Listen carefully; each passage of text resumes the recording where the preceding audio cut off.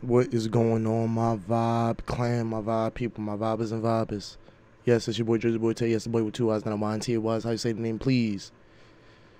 You already know what I'm about to say. Smoke that Mary Jane. You know that Mary Jane. Told y'all the niggas I'm gonna hit that shit. Fuck me, I fuck with you. You see simple transaction here. Simple transaction here. Y'all gonna love it. Like I said, y'all people gonna love it. But anyway, we are back at it again. Yes, I've been off for a couple of days because your boy just turned 22. Clap it up for that. Yeah, a little bit. You know, 22 ain't nothing much for a big change. You know, still bills the same. But I'm trying to get this YouTube up started in the fame. You feel me? But we are here looking at some more animated shorts because your boy be fucking with the anime shorts. One was Devontae the One. Now I'm looking at Stanley animations. 2 girls, 1 problem. And it seems like it's a little bit interesting for 2 girls and 1 problem. Subscribe to that boy. This shit came out 5 days ago. So I mean shit. We gonna see how this bitch work. I hope y'all day was going well. Hope y'all day was going beautiful, you know. I say hope y'all did something productive today. If not, I hope y'all guys got your simply minded rest by the time y'all see this video. So without further ado, get your weed, get your blunt, get your joint, get your spliff of dip, get your honey, get your food, get your drink, get whatever you need to vibe to this video with me. Because we about to watch this shit vibe out. So without further ado, here we go. I caught my composure. I look back at neck pillow shorty and she sees me looking at her, so she takes off her headphones. I'm staring right into this girl's eyes, and then oh Lord, don't mind the green screen. I know it's fucked up. I'm self-aware Trust me, I get that enough to shit know fixed. my motivations for talking to women on a plane come from the fact that if I'm rejected, all it takes to never see them again is 2 hours of traveling.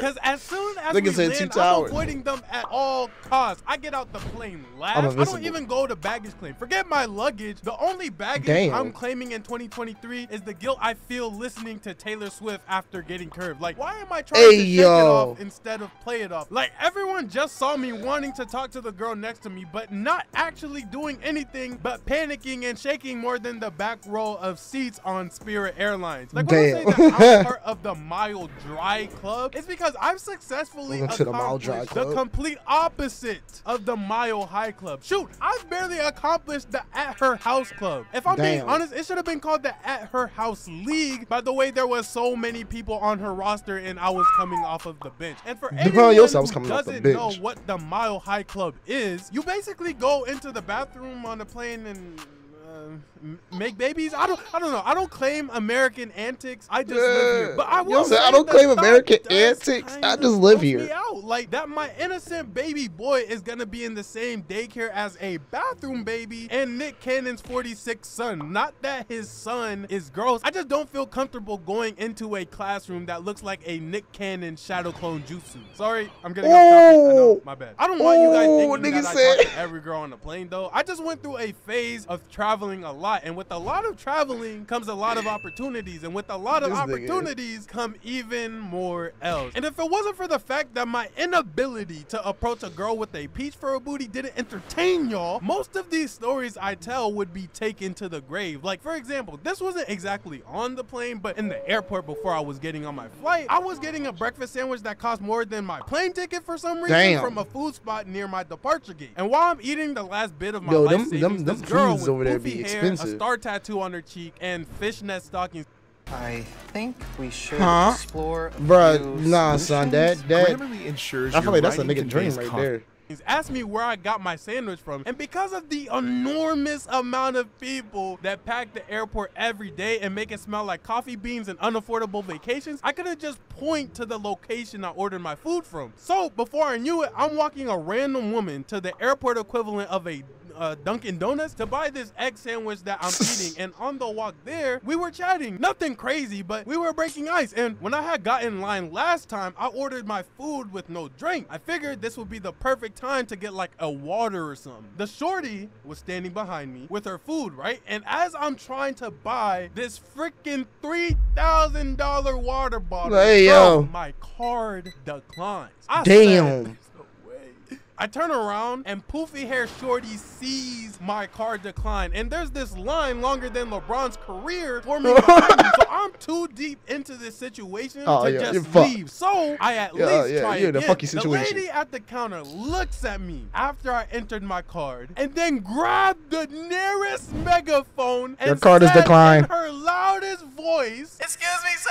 your card has declined again." I ain't even look back. I just left the water on the register, apologized, and left. In my head, the poofy hair shorty just saw me go from mildly attractive to extremely homeless. And what helped reinforce that thought in my mind was when we got on the plane, me and poofy hair shorty are sitting relatively close together on the plane. Like, the only thing between us was the aisle. While I'm trying to think of how I can start a conversation again with her and let her know that I'm not homeless, she puts on her headphones and didn't look my way a single time. Her neck was on screen line. It had zero rotation. The only way I could have possibly gotten her to look at me was if I entered her system settings. And even though I had to sit there the whole plane ride feeling broke and dumb, that wasn't even my top 5 worst experiences, because this one girl took the cake and the bakery. And the ingredients. Going back to being self-aware for a second, I also know that if a girl considers me ugly, I'm no longer visible as a human being. Like, I just disappear from their line of sight entirely. Like, I guess it's cool because if there was a baby, I'm like Shishui when I'm on the mission. Nigga, I'm body flickering out there. Nigga, you don't see me. You see crows. You see ravens.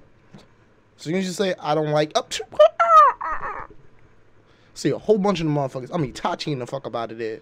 Like, make America great again woman, I'd be able to rob it because they see me as the coolest monkey in the jungle. But I'm not exactly going bananas for when I'm invisible in regular life scenarios. Like, we all know I'm not robbing. I fuck with this nigga concepts, yo. Why am I invisible if I'm trying to walk across you to get to my window seat? I don't know what it is with girls in neck pillows, but they be the meanest ones. Yo said they be the meanest ones. And the armrest is up, so I put it down because I like to create space between me and whoever I'm about to sit I can dig it. I don't know you. You could be dirty. Stay away. On top of that, I actually need it. My knees literally go into the seat in front of me. So when I sit down, I need the armrest to like lift myself up to give my legs enough room to stretch.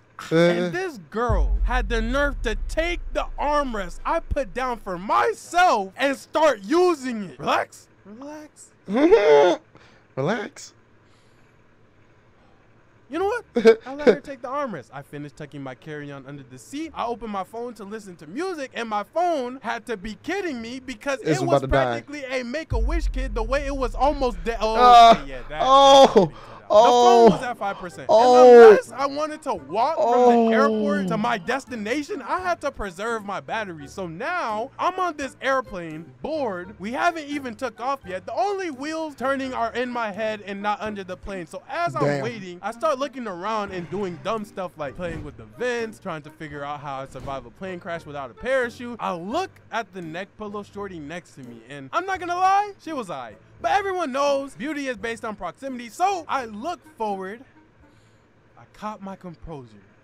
I look back at neck pillow shorty, and she sees me looking at her, so she takes off her headphones. I'm staring right into this girl's eyes, and then I lost all my composure. The only thing that came out of my mouth was the smell of the egg sandwich from the last scenario. I could not talk to her, and every second that went by, which was probably like only 3 seconds, I felt like I was annoying her more and more. So my brain completely abandons the idea of trying to talk to her. But now I have to come up with an excuse of why I tried to get her attention in the first place, which is a recipe for disaster. And as I'm speaking, the best excuse I came up with, I fumbled it. I wanted to say, can you move so I can go to the bathroom? But what did you say? I ended up saying, can you move to the bathroom so I can use it?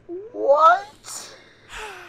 What? I'm a disappointment. Not to anybody, but to myself. I started explaining to the girl, and I showed her that I'm extremely apologetic, and that's not what I meant at all. So now I'm absolutely terrified that she thinks I'm weird, or even worse, American. You don't say American. I'm mad at you for that one. She says, "Oh, it's fine. My brother's dyslexic, and he like does that all the time." Then she stands up and lets me through to the bathroom, and as I'm walking, I literally have never been so grateful for her brother. But even after I got past next to shorty, I still took another L because a flight attendant had to stop me and tell me the safety demonstration was about to start and I should go to the bathroom when it's over. So now, to add insult to injury, everyone's just staring at me in the middle of this plane, holding us back from taking off. So I do the walk of shame back to my seat. I pass in front of the girl again and just sit the whole flight with my phone dead, a girl who thinks I'm either weird or have dyslexia, no armrest, and a huge L floating over my head. Thank you, airports. You never cease to give my YouTube channel a good story. It's a wrap. I be motherfucking sick. Be sick. Be the sickest you could ever think of off that shit, bro. Like, yo, my brain cannot fumble like that. I would not want my shit to fumble like that. If I want to have a simple conversation, I'll just bring up some dumb shit. That's it. That's it. Or if I see that you got an anime shirt on, nigga, I'm going straight into anime on your ass. And then it's on. It's all from there. But I hope y'all guys enjoyed the video today, bro. Please like, comment, subscribe. Yo, send me some videos to react to, bro. I hate having to search for all these shits. But your boy be on Twitch. Your boy started uploading back on TikTok. So go look at that. Go check that out. Get your boy back up there. But it is your boy, Jerseyboiitay. Hope y'all guys enjoyed vibing with your boy. Deuces.